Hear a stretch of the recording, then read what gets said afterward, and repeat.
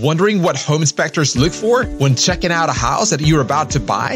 In this video, we want to walk you through what normally goes on at a typical home inspection. A home inspection is a non-invasive visual assessment of the home, reporting its current condition on the day of the inspection. Some people may think that inspections are all the same, but there are key things a professional home inspector will check up on, so you won't have to worry about costly repairs down the road.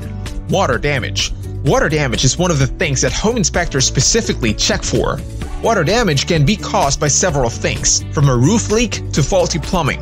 If it's not fixed quickly, it can lead to bigger and more expensive problems down the road. Foundation issues. When buying a home, it is important to know what to look for.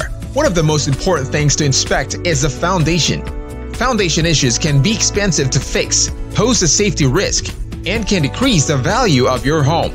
Roof damage. Home buyers need to be aware of the signs of roof damage, so repairs can be scheduled before it becomes a bigger issue. A home inspector will look for any evidence of roof damage, such as leaks, damaged shingles or tiles, water stains on ceilings or walls, and moss or algae growth, among others. Even if your current home doesn't need repairs, it's still a good idea to get an annual checkup from a qualified roofing professional. Prevention is always key when it comes to these types of issues.